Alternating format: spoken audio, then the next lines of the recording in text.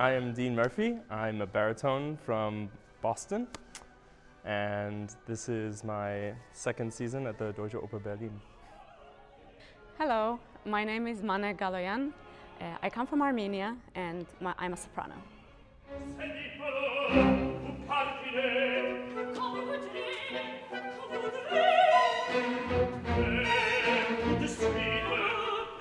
Hallo, ich heiße Joel Allison. Ich bin 28 Jahre alt. Ich bin ein Bass-Bariton. Ich komme aus Kanada, aus Toronto. Guten Tag, ich heiße Valeriia Savinskaya. Ich komme aus Russland, aus Moskau. Ich bin 23 Jahre alt und ich bin Soprano. I'm Arianna. I'm from Italy in a small village, Celleno, and I'm 24 years and I'm mezzo-soprano. Hello, my name is Karis Tucker. I am 28 years old. I'm a mezzo-soprano.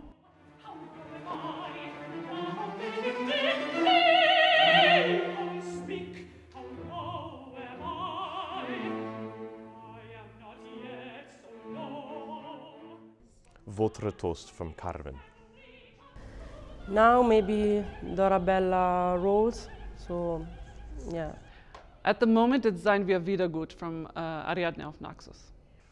I would say Valentine's aria from Faust, Avant de quitter ces lieux. It's hard to choose, but I think Mimi and Fiordiligi. Nedda's aria, not that I would sing the role anytime soon.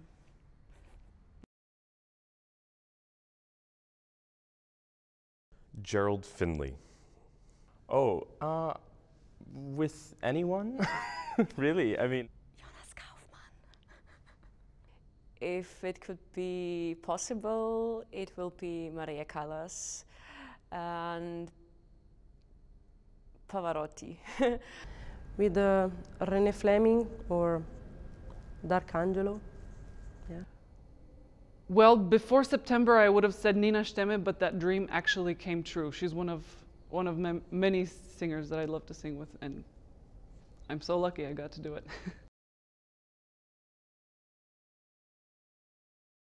Budapest Oper.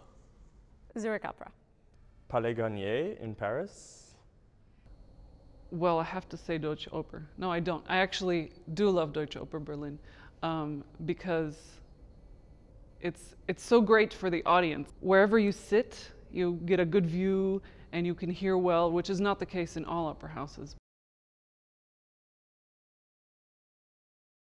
When I got to sing with Cecilia Bartoli in Zurich, she did a gala concert, and I sang Don Giovanni to her Zerlina. Last year when I went to Japan for singing Suzuki, was very moving and magnificent moment. The first time I sang Traviata when I was 24. Das Rheingold auf dem Parkdeck. It was really amazing to be part of that. It was like a resurrection from the first quarantine.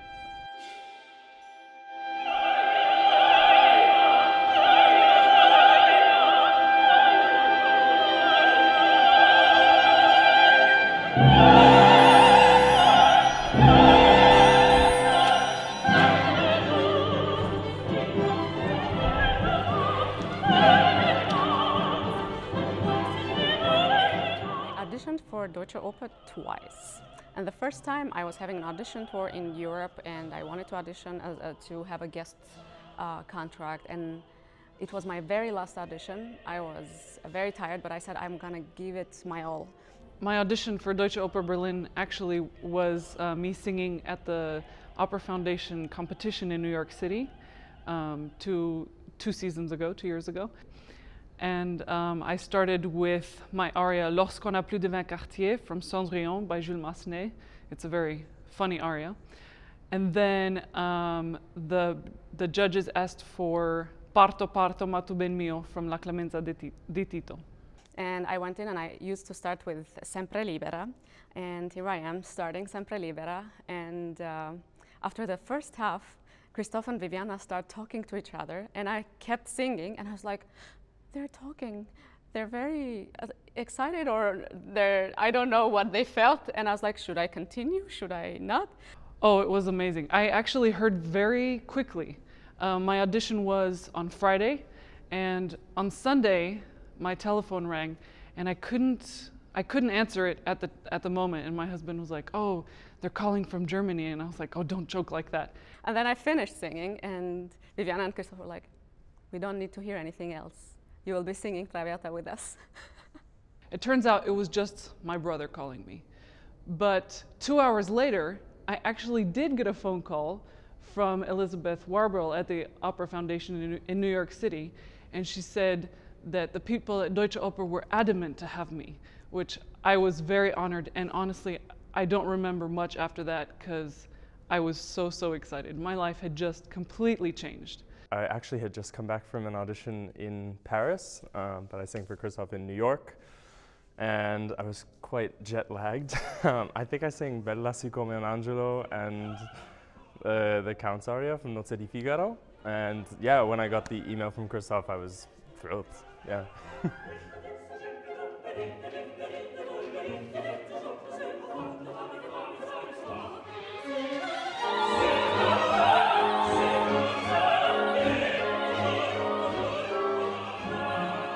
I'm really nervous all the time, really, and sometimes I want to run away when I'm backstage waiting for my entrance, but I stay.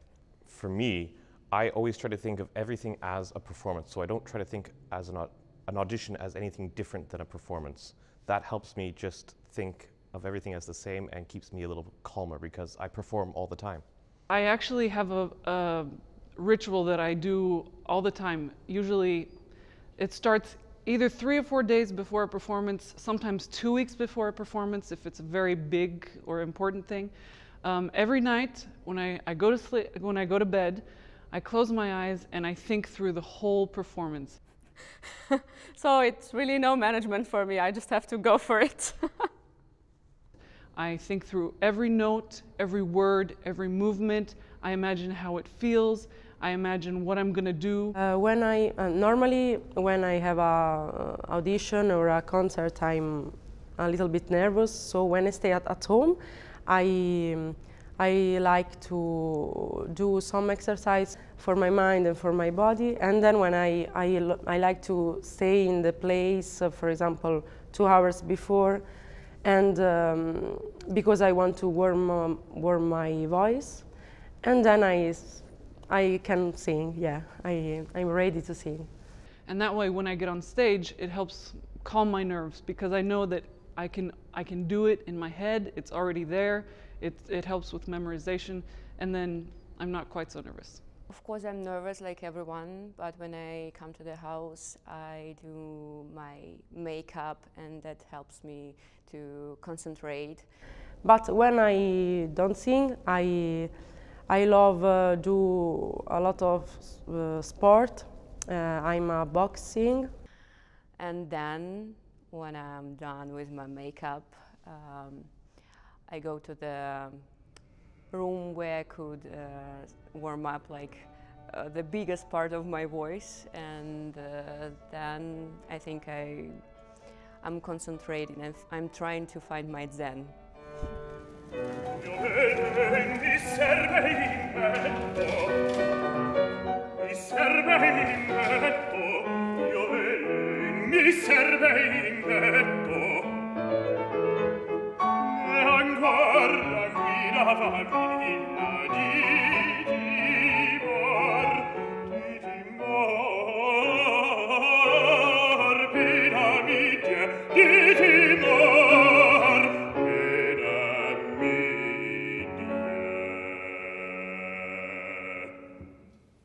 Goals for the future, I guess, would be to just kind of serve this art form as best as I can. I really would like to sing for my future. Well, the roles that I'm dreaming of, I would love to sing Komponist in Ariadne auf Naxos. I would also love to sing Octavian in Der Rosenkavalier, Eboli It's one of my biggest dream roles in Don Carlo.